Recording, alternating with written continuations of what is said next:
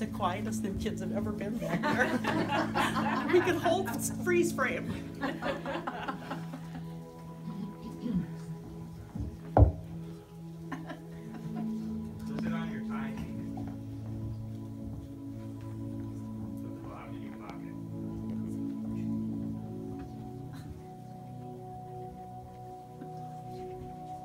Got you wired.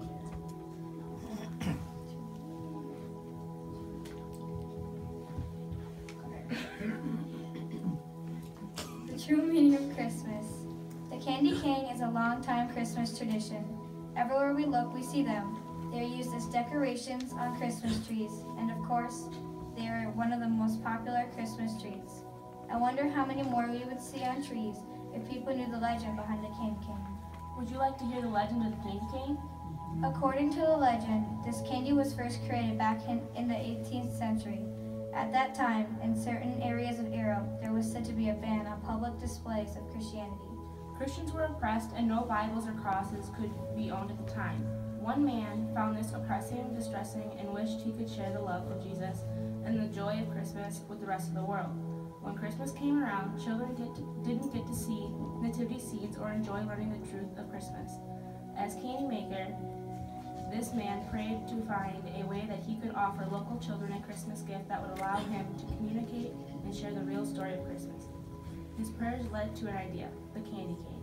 Here is how.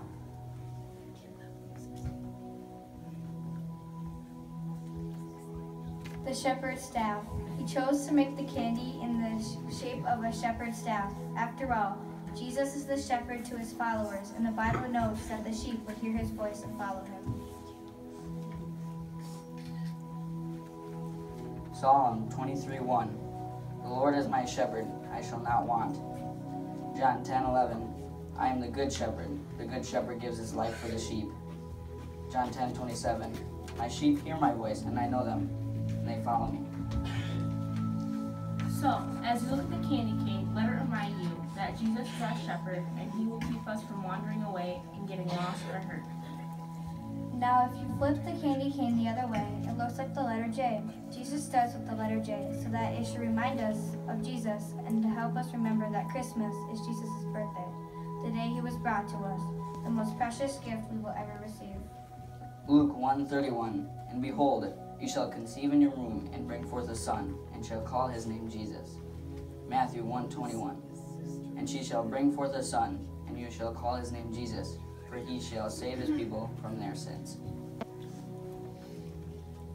He is to everyone a rock. The candy maker chose hard candy for the candy cane, which was done to remind us that Jesus is our rock, dependable and strong. Psalm 31:3.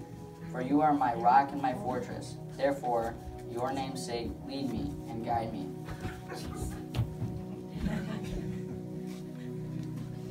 By his stripes. The candy maker then chose to make the candy white with red stripes, representative of the crucifixion and the blood Jesus shed for our sins. White, he makes us pure. He made the candy mostly white because white is a symbol of purity. This should remind us that Jesus is the spotless Lamb of God, and that because he came to sacrifice us from our sins, we can now become white as snow. 1 John 1:7. But if we walk in the light, as he is in the light, we have fellowship one with another. And the blood of Jesus Christ, his Son, cleanses us from all sin. 1 John 3:3. And every man who has this hope in him purifies himself, even as he is pure. Red signifies his bloodshed. As you know, the candy has red stripes. The Bible tells us that before he was crucified, Jesus was beaten with a whip and made blood-red stripes across his back. The Bible says that we are healed by those stripes. Revelation 1:5.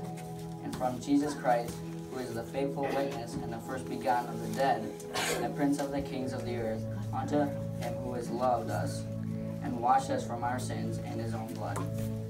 John 3:16. For God so loved the world that he gave his only begotten Son, that whosoever believes in him should not perish, and have everlasting life. Luke 22:20.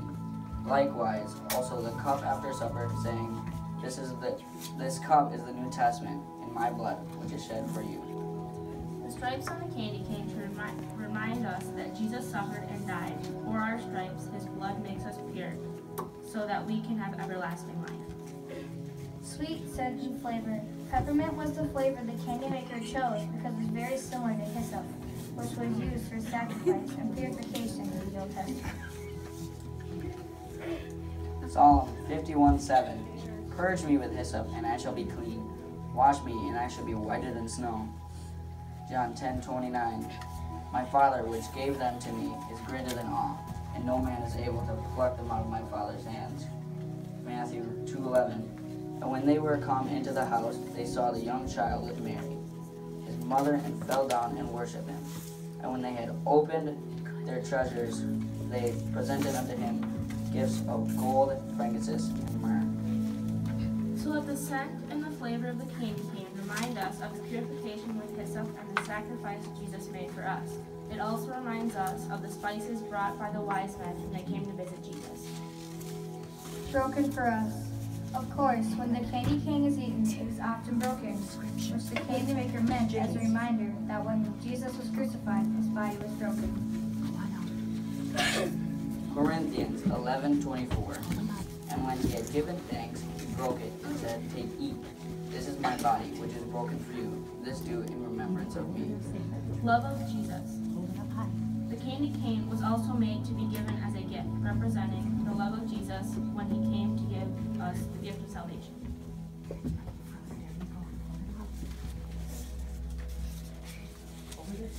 To many people, the candy cane is a meaningless decoration seen at the Christmas time or just a piece of candy to be eaten and enjoyed. I hope that this year, every time you see a candy cane, you'll be reminded of the true meaning of Christmas.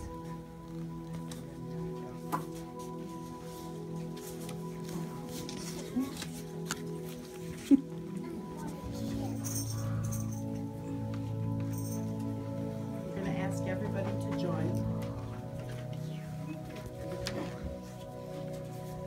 Hold it up high.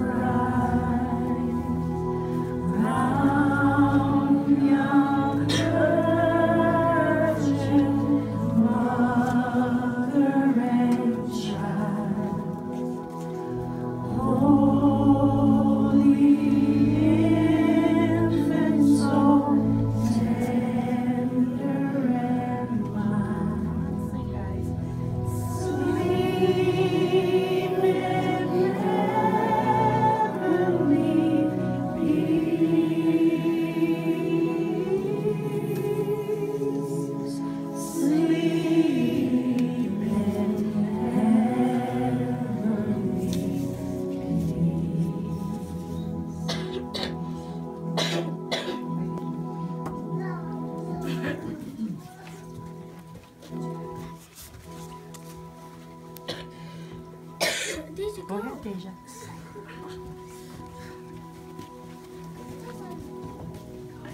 Come on, Dee.